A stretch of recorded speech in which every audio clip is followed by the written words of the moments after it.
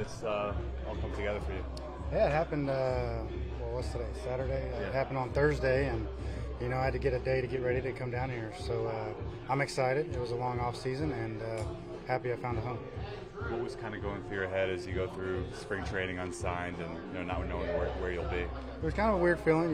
We had COVID in the past. We go home, and then we had the lockout, so it was kind of a weird feeling, even though this was a normal year. And then, I was still unsigned. So it was kind of weird, but just tried to stay in shape and continue in my throwing progression, and so I wouldn't be too far behind. You've pitched for Buck before. How much do you think that helps? Yeah, absolutely. That was one of the factors coming into this, is knowing some of the guys that are here, Jeremy, Dom, Chidi, some players here that I know too. So that was one of the comfortable factors, I think, of coming here. You knew Jeremy and how do you know Jeremy? Well, we basically live like 20 minutes from each other, so we kind of just know each other in the off season. That makes sense. Yeah. What have they told you just in terms of what your role is going to be here now? Yeah, I'm going to stay down here and get ready, get built up to a certain pitch count. We haven't nailed that down yet exactly how many pitches that'll be, but I just got to face some hitters and get some guys in the box and see how the stuff plays out.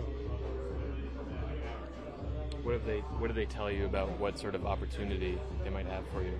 They haven't told me a lot yet. I just got to get myself ready. I'm way behind as far as these guys have been here for 5-6 weeks now, so I got to get going and face hitters, I think, to be able to go pitch somewhere. It sounds like they want you to stretch out as a starter. Is that kind of?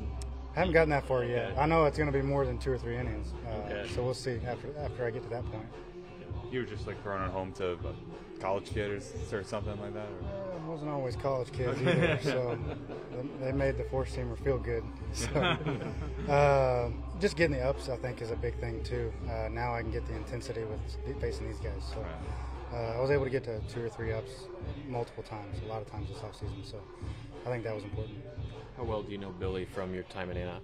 Yeah, I was only with him there for a year, but I enjoyed every minute of it, even though that was the COVID season, I think. Yeah.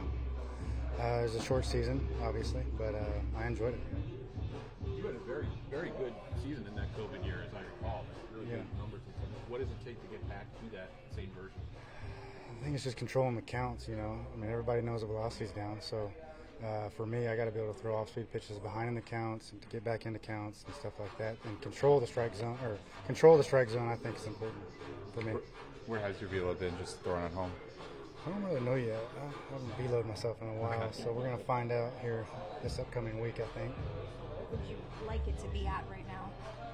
Well, I got to be at least above 88, right? 88, 90 to get these guys out up here. So it's a strong division too, so it should be a fun and exciting year.